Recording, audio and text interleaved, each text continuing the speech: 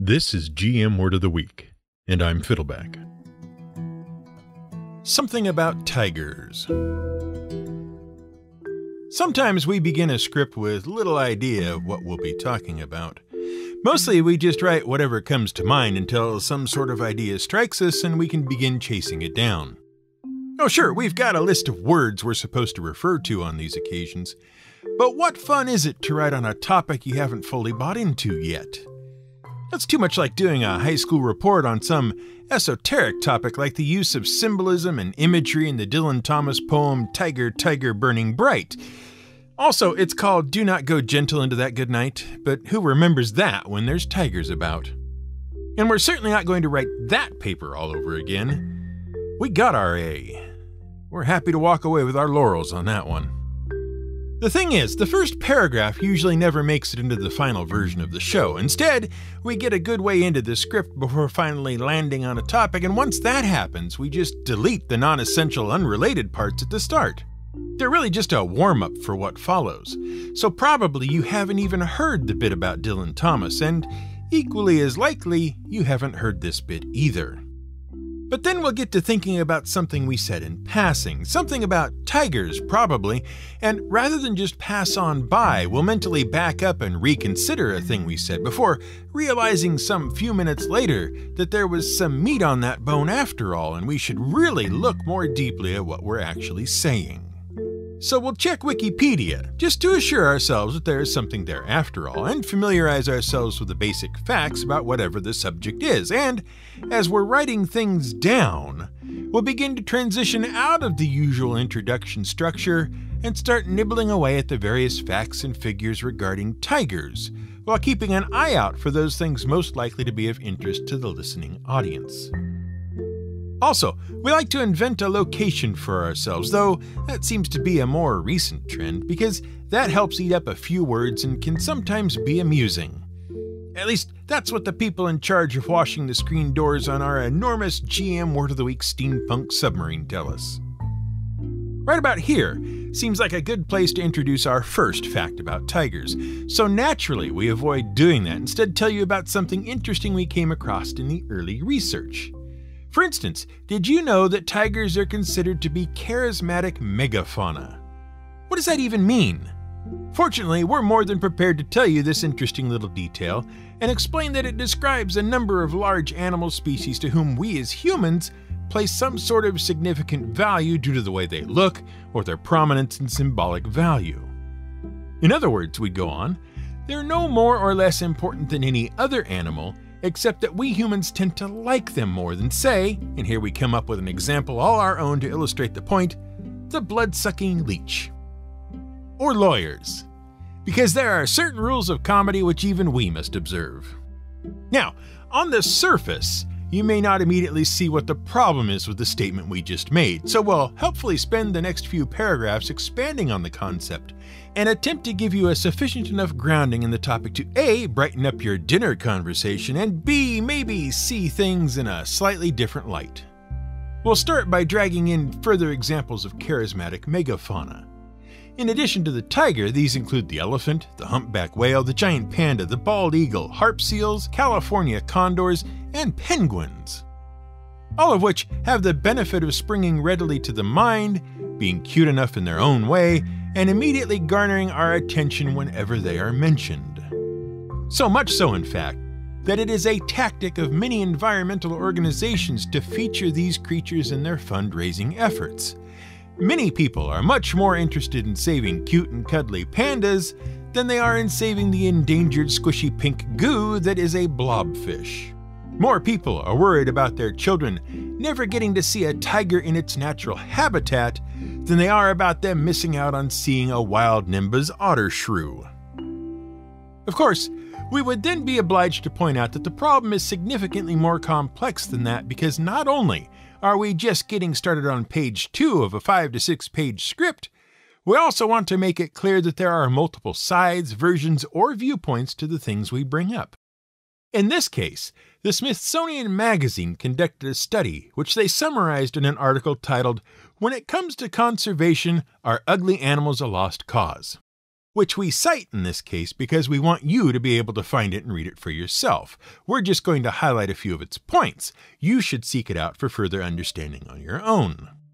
In the study, they examine the efforts of two conservation organizations, the World Wildlife Fund, which tends to focus its campaign efforts around charismatic megafauna but uses the funds raised to do a variety of things, and the Edge of Existence program of the Zoological Society of London, which tends to highlight and feature less popular but equally as endangered animals from a list of 100 threatened and endangered mammals. To conduct the study, Smithsonian Magazine asked 850 people to rank different photos of endangered animals in order of general appeal. They then compared the results to the efforts of both organizations. For the World Wildlife Fund, they found that an animal's appeal and degree of endangerment most influenced the number and amount of donations received. It made no difference to the WWF donors how the animals were presented. The most appealing and popular ones got the most donations. On the other hand, the Edge of Existence program, while it does feature a few of the animals ranked as most appealing, tends to focus on the less well-known and frankly, less appealing animals. To quote from the relevant article, "We found that while people were generally more interested in donating to appealing species, the amount of marketing also made a difference. The animal's edge actively promoted fared better with potential donors, including some homely ones, which we assume they mean the animals and not the donors. Similarly, pitches for the species shown higher up on Edge's site got more donors interested in funding the animal's conservation." What does that mean? We ask rhetorically because we are about to tell you. By partnering with Edge, the magazine was able to run some tests, which found that while the most popular and appealing animals will outfund by up to 10 times as much in donations with no marketing efforts, as shown by WWF and Edge's own programs, by featuring and marketing other, less appealing animals, donations on that animal's behalf could be increased as much as 26 times. Organizations, the article suggests and we summarize, can increase the assistance they are able to give to less charismatic animals and open up more options simply by putting forth more effort in marketing the animals in need. Marketing, by the way, we clarify, doesn't mean making stuffed plushies and bumper stickers and cute cartoon shows and so on. It isn't as dirty a word as some people like to imply. In this case, it just means making the public more aware of a good, service, or product, or in this case, of animals in need. But at that point, there is a whole other argument to be made that spreading the massive amounts you get for saving the tigers around to other species like the giant golden mole far outweighs the amount you get for target marketing the giant golden mole itself. Therefore, you can do much more good for many more animals by focusing on the charismatics rather than the uglies. It's not a debate we want or are prepared to get into, though. Mostly because these episodes are meant to run in about 25 minutes or less, and we find ourselves far afield from the initial subject we latched onto. While this part is certainly related, and did come from looking into tigers, it's not specifically about tigers. And besides, we like to toss in a "but we digress" when and where we can. Falling back on taxonomical matters here at the start of page 3, we'll helpfully point out that tigers are one of the 5 living members of the big cats, which include lions, panthers, leopards, jaguar, and since 2008, the snow leopard. Really, calling them big cats is just another way to refer to the genus name, Panthera. But before people start jumping up and down and screaming at their podcast playing devices and fainting, we'll explain that the other cats people often call big cats, namely the puma or cougar, the cheetah, clouded leopards, and the occasional lynx, can be big cats informally, but cannot be members of genus Panthera because they fail classification on one of several fronts. Either they lack spots, lack a roar, or the structure of their skulls is too different, among other criteria, and therefore they fall into classifications of their own. And some of you are still going to shake your fingers at us and start writing corrections, and that's all fine. But we aren't scienticians and are doing the best we can to get complex subjects across to the general public. Species-wise, tigers are Panthera tigris, and are comprised of two subspecies, Panthera tigris tigris and Panthera tigris sondica. And we could leave it at that, but it would leave out a whole long bit about how no one is actually really sure there are just two subspecies of tiger in the world.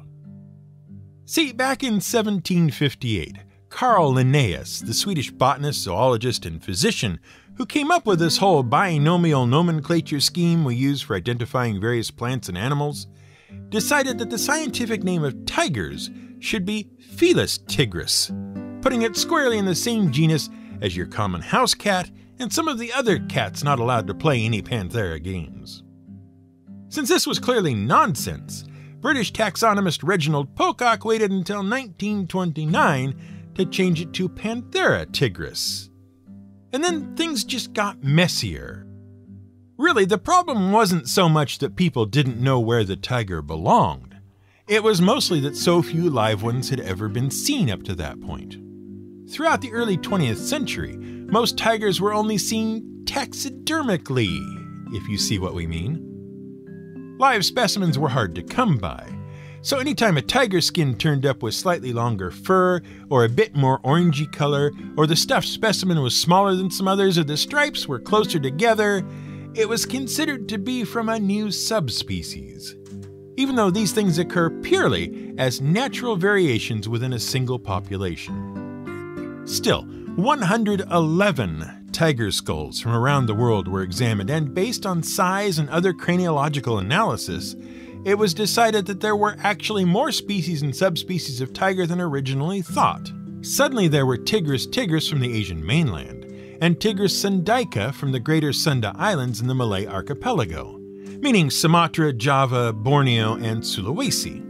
But the skulls of tigers from Sumatra are different from the Javan tiger skulls, but the ones in Bali are about the same size as the Javan ones, and this didn't help clarify matters any, because now there were Panthera sumatrae, Panthera sondica, and Panthera sondica balica, but no Panthera tigris sondica, and you can't just go around slapping names on things willy-nilly or no one knows what's going on. And all this is important, we point out, in order to add context and relevancy to a bit of information we've just supplied, for conservation reasons, if nothing else. If there are, say, 5 distinct species and a further 2 subspecies of tigers, that requires much different and much more intense conservation efforts than if there are only 2 main species of tiger. Suddenly, you are essentially trying to preserve 3 more types, each with their own special circumstances and problems, than you might be if there were only 2. You need more money, more time, more resources, and much, much more effort. Finally, at the top of page 4, someone decided to do the only sensible thing and threw everything out to start over. In 2015, all tiger species and subspecies that had been proposed underwent thorough testing on a variety of criteria. In the final analysis, it was decided that there was 1 main and 2 subtypes of tiger. And in 2017, the Cat Classification Task Force of the International Union for Conservation of Nature Cat Specialist Group revised all the taxonomy and recognized the tigers in continental Asia as Panthera tigris tigris and those in the Sunda Islands as Panthera tigris sondica. It is mentioned, though, that the 2 subspecies are composed of numerous subpopulations. Tigris tigris contains the Bengal tiger, the extinct Caspian tiger, Siberian tigers, South China tigers, the Indochinese tiger, and the Malayan tiger, while Tigris sondica has the Javan tiger, the Bali tiger, and the Sumatran tiger, all of which share, according to the results of genome sequencing, a common ancestor from about 110,000 years ago. Fortunately, we feel no need to talk about ligers and tigons, nor the non-albino white tiger. The first 2 are hybrids, which is very much frowned upon these days, and the white tiger is just a regular tiger that has a mutant gene that fails to produce the orange color. And other than that, you know what a tiger looks like. Orange, stripy, large fangs, sharp claws, pretty much instant death if you surprise one in the jungle. So much instant death that in areas where tigers exist, mythology about tigers also exists.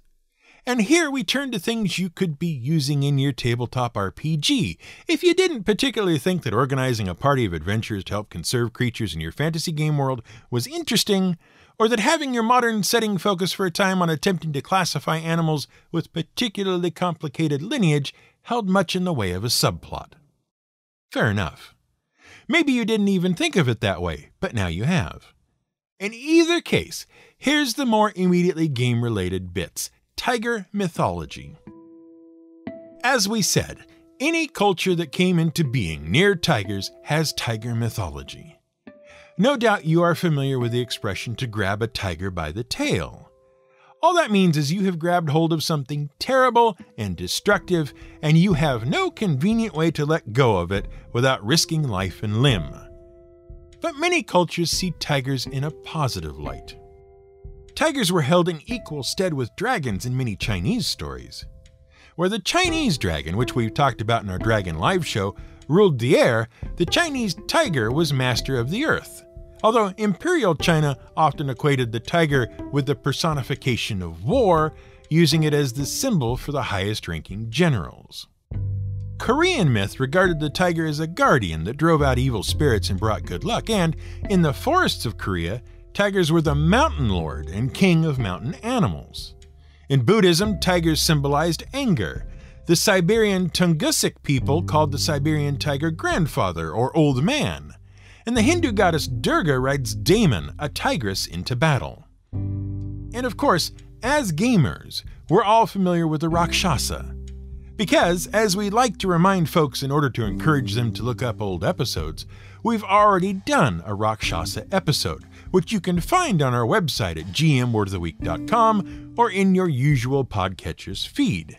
But there is one other tiger-like creature based on Indian myth and legend that we'd like to touch on, because it also made an appearance in Dungeons & Dragons, but with much less explanation. Dungeons & Dragons has always had a minor love affair with lycanthropes. So much so that lycanthropy itself became a sort of template you could throw over your character and spec out, thereby allowing you to play a character affected by the curse, having been bitten, presumably against your will, by a werewolf or similar creature. Although, there was always that one player who insisted that lycanthropy was merely another facet of their character when compared to the half-dragon vampiric demi-lich celestial they were already playing, and why won't you allow it, you tyrant? Honestly, if it's gone that far already, what's one more template?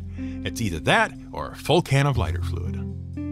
Weretigers appeared in the game as early as 1974's White Box and remained a pretty consistent presence up to and including 5th edition. Ever since it appeared as a playable character race in Dragon Magazine number 24 in 1979, people have been trying to reintroduce it as such in each subsequent edition through templates and adventure modules or subsequent magazine articles.